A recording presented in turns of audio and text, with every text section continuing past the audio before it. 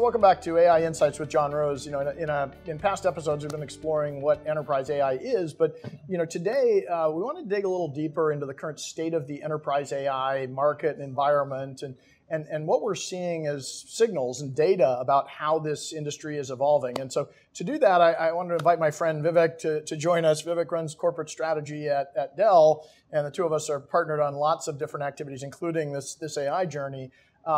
One of the things that happens in Vivek's world is gathering lots of data, surveying the customers, engaging with the market to see what the signals are about what is happening in our world. So, you guys have just done some pretty comprehensive global surveys on the AI market and specifically enterprise AI adoption. What kind of things did we find out? Yeah, no, hey, John, excited to be here. Thank you for having me on this podcast. I've been watching the previous version. It's phenomenal.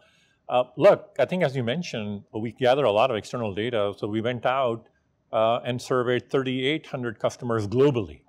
And we asked them, hey, what are your plans for AI? Where are you using it? What are the big bottlenecks you see? And there's some really interesting findings. Just to share a few, not surprisingly, data shows up. How do you get your data in shape to be able to do good AI on that? Shortly behind it, or very close to it, is skill sets, because this is complex, as I've talked about it. This is kind of complex, and do we have the people internally to be able to use AI and be able to deploy it how we intend to?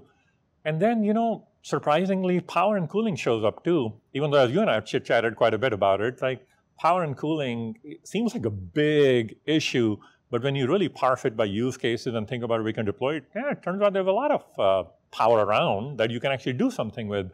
So all of those show up, and just like we realized early on in our journey that governance and security is a big element, which led to obviously us having a chief AI officer and you, and one of the first in the industry, that shows up quite a bit too. So a lot of exciting stats around that, but net of it, this train is not stopping.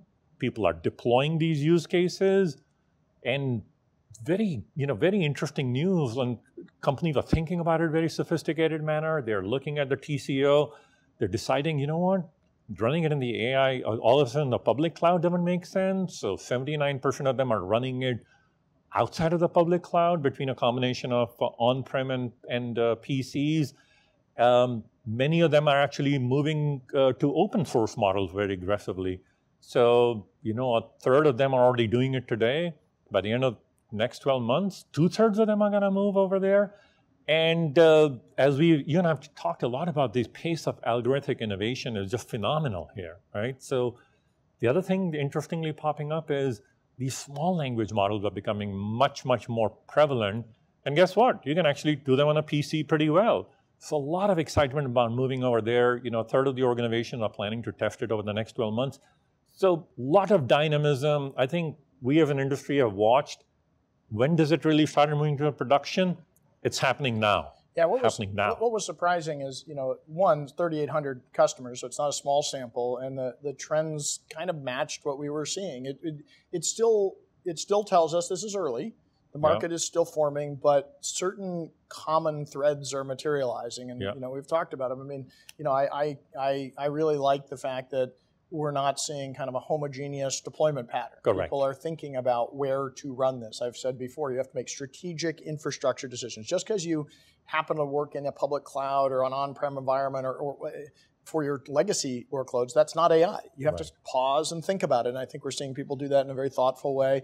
And, from a new technology perspective, we're well beyond this is in the future. I mean, AI PCs are being deployed, people are using them, it's early, but people are trying to figure out how to put the parts together, what models to run, and that's just a good indicator that the industry is starting to mature. We're early, but we're on the journey, and the data, I think, gives me a lot of support in what I've been saying. And what, the interesting thing to me was, gosh, we started on this journey almost 2 years ago, right? If you remember those days when we stepped back and said, hey, what are the core beliefs that define it?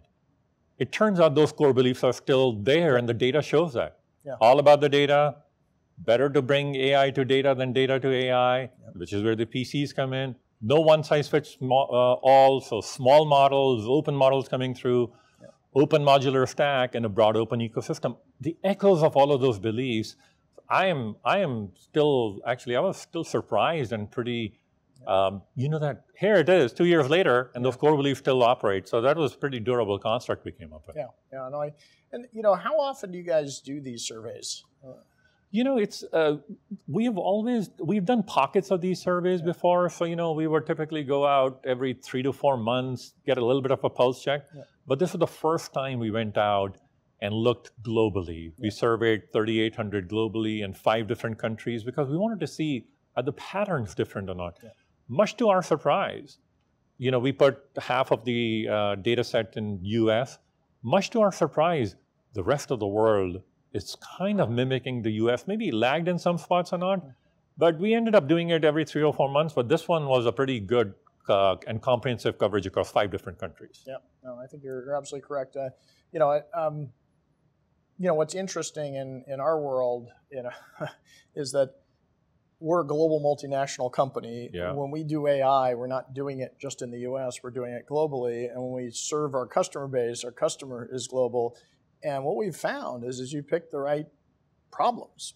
Make your sales force more productive, make your service organization more accurate, make your supply chain run more efficiently, and fundamentally make your products better.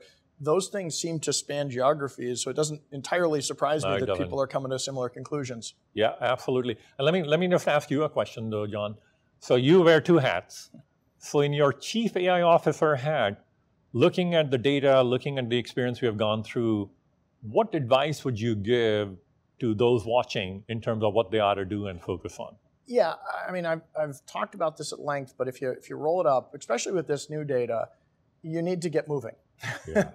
This is not something that only like 4 companies in the world are focused on. This is a technology that broadly, at least the larger enterprises around the world, and maybe some of the mid and small size ones, are actually starting to tip over into production. So the first piece of advice is you need to get off the fence. And in order to do that, we've talked about this in other sessions, you have to answer 2 questions. What are you actually trying to do? Where are you going to apply this? Remember, the definition of enterprise AI is the application of AI to your most impactful processes and the most important parts of your business to improve your productivity.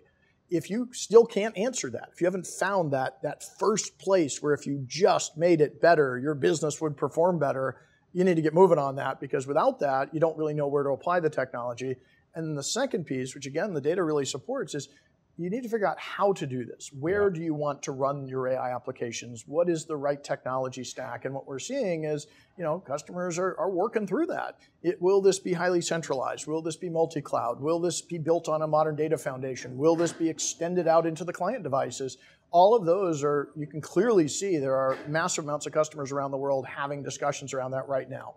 So I think, there's a million things you can do, but at the macro level, the most important thing that this data really supports is you have to start moving. You have to start figuring out your first target, pick one that delivers ROI, that actually has an impact, because the first one's the most important one. And then second, look at this data and you'll see trends. Yeah. You don't have to do it in a black box of magic in the cloud. You can do it in the right place. You can think creatively, and we're learning different patterns that you can emulate. And I've always said the 2 things that will get the AI market moving are, 1, that we actually have consumable technology, which we are largely seeing happen. And the other is that we have people to emulate, that other people have gone first. Yeah. And I think 3,800 people are on this journey, and we're on this journey, so there's a lot of examples out there. No, you're right. And I think, I always think about the earlier conversations we had. An AI strategy does not exist in isolation of your business strategy. Yes. This is your whole point about you got to know where you start, what makes you special, and you got to get off the dime. If you don't move now, you might be too late because the rest of the world is moving and you might be left behind. So well put, John. Yep. Well put. So we love data. We love hearing from people. So if any of you listening to us have opinions, if you're working on a cool use case, if you've navigated this, send them our way. We'd love to hear about it. More importantly, as we do these surveys, if you're a customer of Dell's, which most of you probably are, respond. Give us your feedback. They're very powerful to aggregate up the information that we're seeing from the market. And again, it's nice, to see, validation that this market is starting to move, because, I'm still very optimistic. 2025 is the year where we start seeing kind of the breakout of enterprise AI, and with it, all of the impacts of productivity, improvement across all industries. And that's going to be a very powerful tool, and it's nice to see it be real. So again, thanks for joining us. Thanks for being here. Yeah, absolutely, John. Pleasure to be here. Thank you. Thanks.